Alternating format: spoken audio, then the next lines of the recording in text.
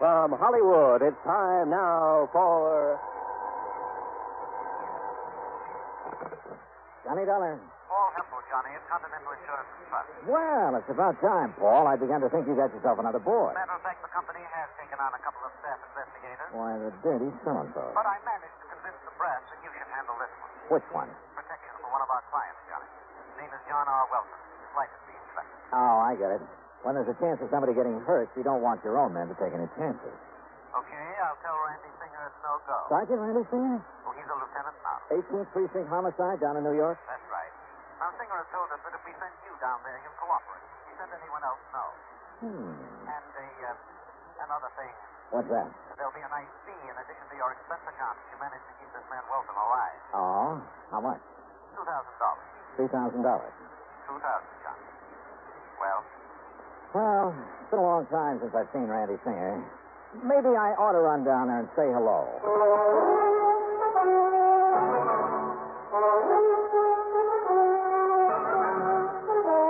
Bob Bailey in the exciting adventures of the man with the action-packed expense account, America's fabulous freelance insurance investigator. Yours truly, Johnny Dollar.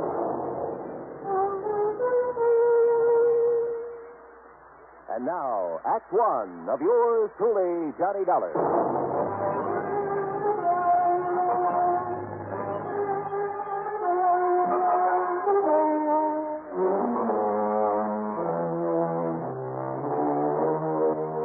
Expense account submitted by Special Investigator Johnny Dollar to the Continental Insurance and Trust Company, Home Office, Hartford, Connecticut. Following is an account of expenses incurred during my investigation of the Wayward killer matter.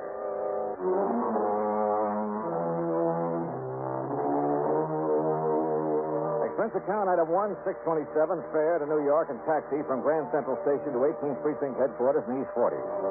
My old pal, Sergeant Randy Singer, Lieutenant Randy Singer, pulled a long face.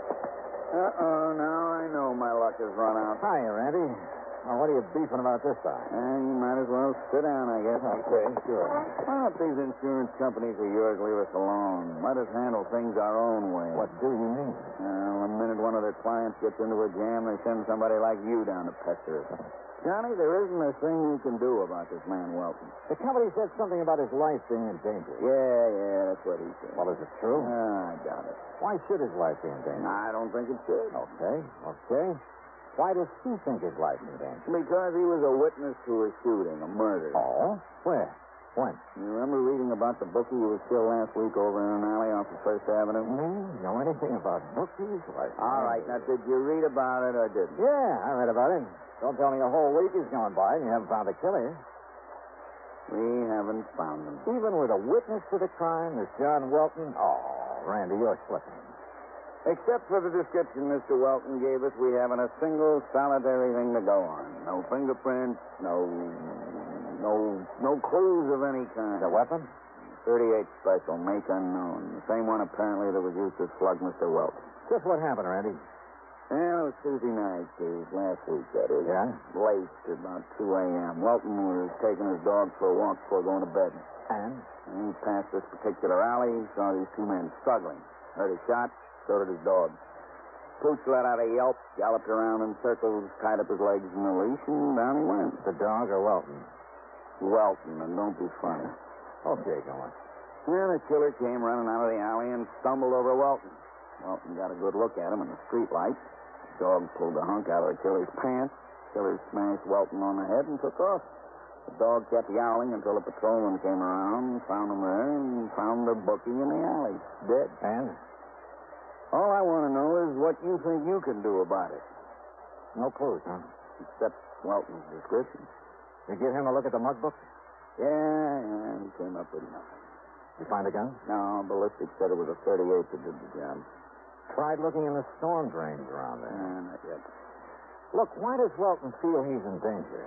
Because some fool reporter wrote it up in Sunday's paper that Welton not only saw the killer, you see, he'd been trying to keep that quiet, but that he could positively identify him. And when Welton tied that up with the fact that the victim was a bookie... Yeah, I see.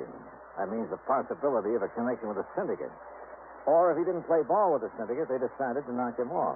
Well, now, Johnny, we don't like to admit that there might be a syndicate in operation anymore. Sure. Yeah. Sure, the town's absolutely clean. Well, now, I sure. didn't say... All your handsome lads in uniform have to do is march in the St. Patrick's Day parade, be on hand to welcome important foreign dignitaries. Yeah, or snitch apples off the fruit stands over on 10th Avenue. Johnny... The fact remains that I think Welton's right. Bookmaking is a racket. Rackets mean racketeers. And as a mobster who killed that bookie was smart enough to leave you no clues, he's smart enough to shut the mouth of anybody who might be able to identify him permanently. Have you got a guard on Welton? Well, he's after one, and I've arranged for... Where does he live?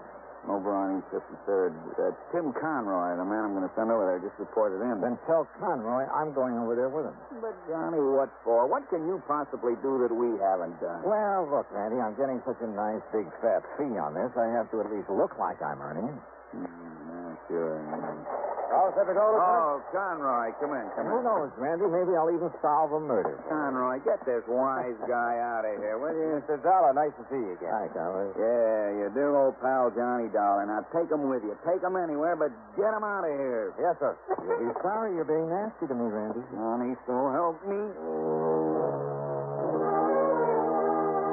Yeah, it was pretty obvious Randy hadn't gotten anywhere on the case. And believe it or not, that he was glad I'd come along. But my job was solely to protect Mr. Welton. So in Conroy's prowl car, we drove over to the little apartment building on East 53rd. Drove over to find a crowd milling about in front of the place. A crowd that included a couple of New York climbers. Come on, please. Wait away. Come on, Johnny. Something's happened to you. Yeah, and I shudder to think what it might be. Wilson, McCarthy. What's happening around here? You're a little late, Conroy. What's up? Well, don't you see him laying there? What? Good Lord. Who is he, officer? Man named Welton. John R. Welton.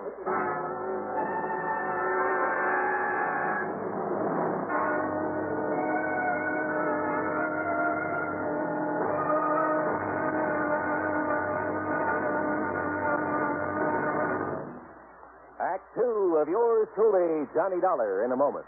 Here is a message from the National Heart Institute of the Public Health Service. It looks like an electronics control board panel banked with meters and switches.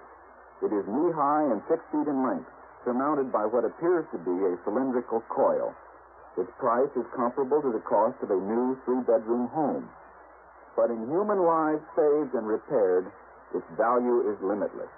This is the heart-lung machine. Its development has opened new latitudes in heart surgery. In closed heart surgery, with a finger or an instrument inside the beating heart, the surgeon must go by feel alone. This closed method has been in use for many years, and for some conditions it is still the method of choice. However, a great many heart conditions cannot be corrected by closed heart surgery. Only with the development of the heart-lung machine has correction of many of these conditions become possible. Today, the surgeon can open up the heart, empty it entirely of blood, and under direct vision make unhurried repairs of valves or other defects inside the heart. Exactly what does the heart-lung machine do? Its purpose is to function temporarily as a heart pump and to oxygenate the blood and rid it of gaseous waste. In surgery, after the heart has been exposed, plastic tubes from the heart-lung machine are inserted into the two great veins that normally carry blood to the heart from the upper and lower parts of the body. Once the hookup is complete, blood destined for the lungs is then cycled into the machine where it is refreshed and returned to the system through another tube inserted into the femoral artery in the groin. Know Your Heart was written and produced by the National Heart Institute, one of the National Institutes of Health of the Public Health Service, United States Department of Health, Education, and Welfare, Washington, D.C. And now, Act two of yours truly, Johnny Dollar, and the Wayward Killer Matter.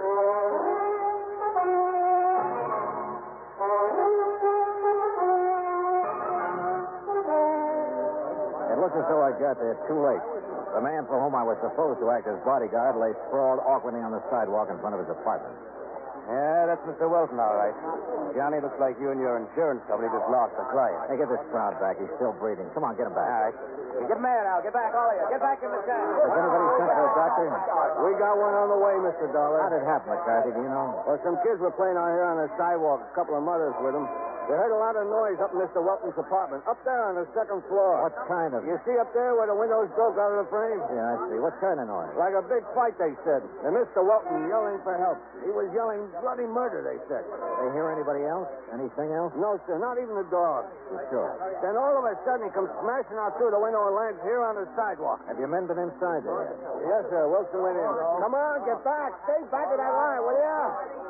He said Mr. Welton's place is an unholy mess, like a big fight. Any sign of the assailant? No, sir, but the door of his apartment was flung open. So was the back door leading into a court in the alley. Yes, sir. That's what Wilson told me. That's a fire door that can be opened only from the inside. So it looks like whoever did this to Welton made his getaway through the alley. No doubt about it. Well, all I have to say is I hope this man lives. We'll soon find out, sir. Here comes Doc Strader.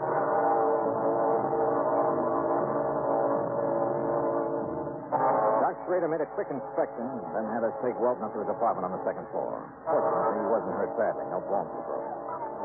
All right, boy. All right. Your mask is going to be okay. Just lay yourself down in your pillow now. Well, quite frankly, Mr. Dollar, I think that it's shock more than anything else. After all, thrown out of a window, even if he did suffer only a few bruises and contusions. Yeah, Doctor, I see what you mean. Down, boy. Down. How long before I'll be able to talk to him? Well, the sedation I've given him should keep him asleep until, say, mid-afternoon.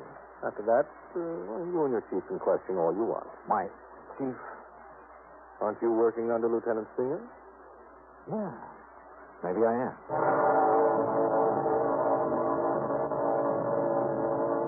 Randy Singer himself came over and took charge. While John Welton slept, he and his men closed off the alley and went over it with a fine-tooth comb. Meanwhile, since Welton had all the police protection he could possibly need, and then some, I went out and grabbed a bite of lunch. That's item 2, 175. Then I took a cab, item 3, $1 even, to the alley off First Avenue where Welton had witnessed the murder the week before. Just why, I don't know. But I'm sure glad I did. Yeah. Because of a crew working on the streetlights who came up with some rather interesting information. I'll tell you what I mean later. In any event, it led to item 4, a dime for a phone call. You know, a fellow in my business has to have some rather strange contacts. My call was to one of them, to a man Lieutenant Randy Singer would have known by name, at least, would probably have liked to get his hands on, or, more to the point, would like to have had some concrete evidence against for a number of things. My contact's name was Smokey Joe Sullivan, ex-counterfeiter, ex-bootlegger, burglary suspect, numbers racket, a man who's been picked up on more petty charges than you can possibly think of. Yeah. In a city with an underworld the size of New York, a man like Smokey's good to know. On occasion.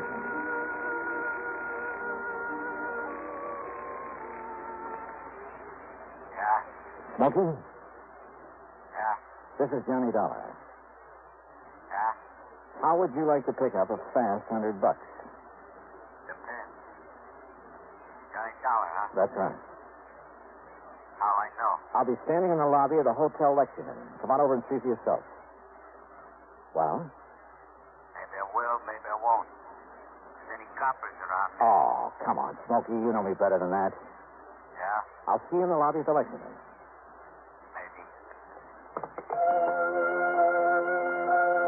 Item 5, $1.10 for a taxi over to the Lexington, where I waited. An hour, 2 hours. No sign of Smokey. Then suddenly I realized why. There must have been somebody important there in the hotel, for outside at the curb was a police car with a man in a uniform at the wheel. No wonder Smokey hadn't showed. I sauntered out to 3rd Avenue, started around the block. And sure enough, at the first newsstand, a figure that had been hiding behind a newspaper fell in step with me.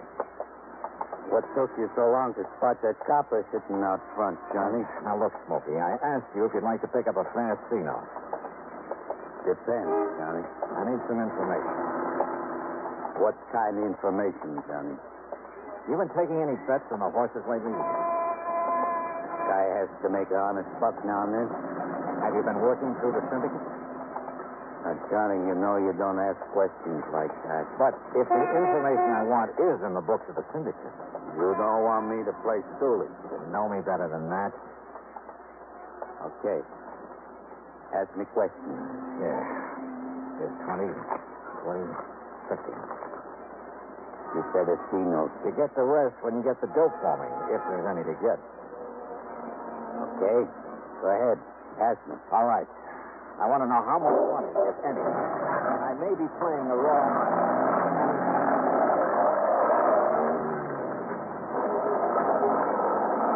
Okay, Johnny. If I find out anything. Good. You call me on the phone again. Maybe 3:30, 4 o'clock. Good. And Smokey, Yeah? if there is such information to be had, and you get it, maybe I'll double that fee. Okay, Johnny.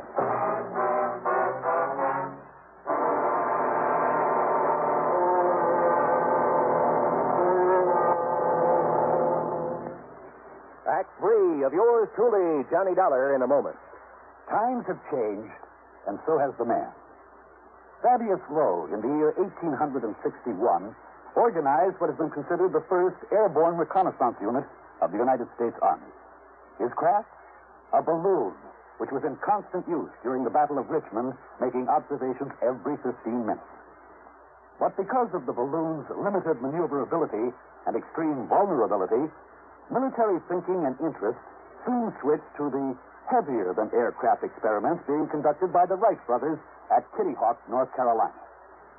Finally, in 1909, the Army accepted the Wright brothers' 42.5-mile-per-hour aircraft. Contrast this with the faster-than-sound aircraft, the supersonic speeds of our modern planes. Contrast the skill, the technological know-how of the modern airman with that of the pioneers. You'll agree, I'm sure, that times have changed, and so has the man.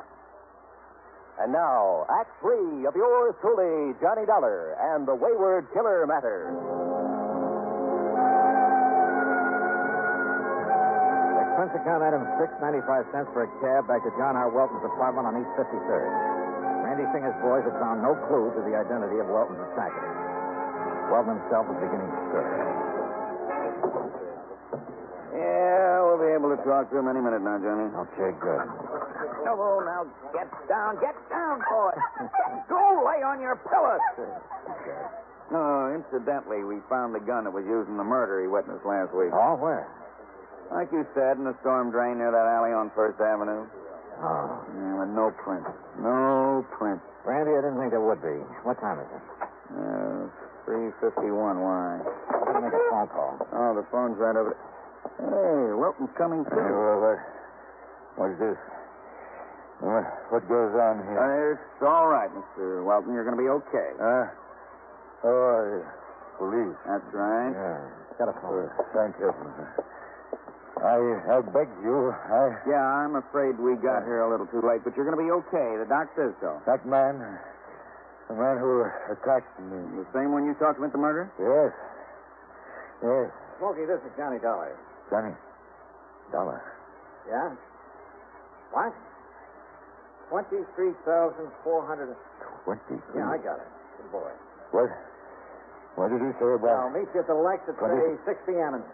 Okay, the newsstand. Mr. Dollar, what did you say about me? Yeah, Johnny, what goes? Funny. How would you like to make an arrest? Russ? That's right, Randy. Of the man who killed that bookie. When you know who he is? Yeah, well, I sure do. And, Randy, I'm ashamed of you. What? Come here, boy. Now, listen, Johnny, This will you... pup really deserves the credit.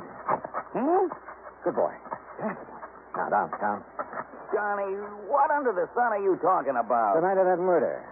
Welton says the pup chewed a hunk out of the killer's pants. Yes. He was trying to defend me. You say that killer struck you, Welton. He did. But he made no move to hurt the dog. Well... Now, believe me, that doesn't make sense. He would have put a bullet in him even before he struck you. Now, Mr. Now, Dollar... what about this so-called fight here in your apartment a couple of hours ago? It was the same man. Yeah? And did the dog attempt to fight him off? No. Because there was nobody for him to fight.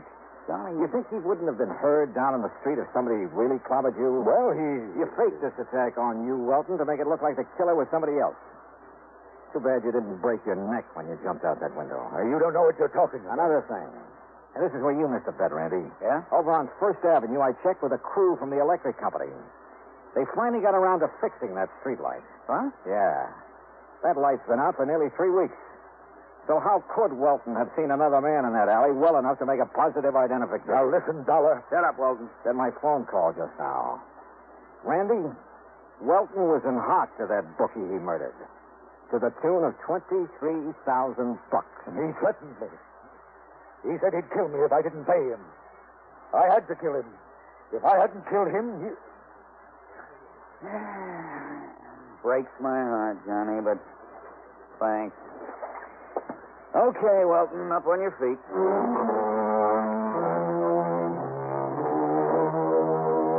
Item 7, $65 even for a night on the town. Randy needed some relaxation. Item 8, $200 to Smoky Joe Sullivan.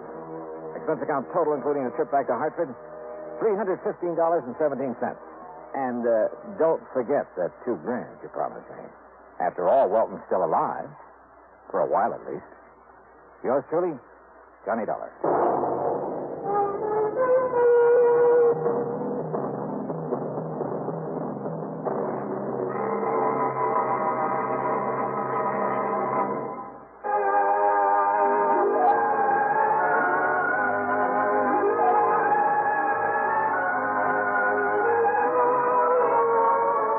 Truly, Johnny Dollar, starring Bob Bailey, originates in Hollywood and is produced and directed by Jack Johnstone, who also wrote today's story. Heard in our cast were Edgar Barrier, Herb Vigran, James McCallion, Paul Dubov, Lawrence Dobkin, John Daner, Bill James, and Vic Perrin. Be sure to join us next week, same time and station, for another exciting story of yours truly, Johnny Dollar.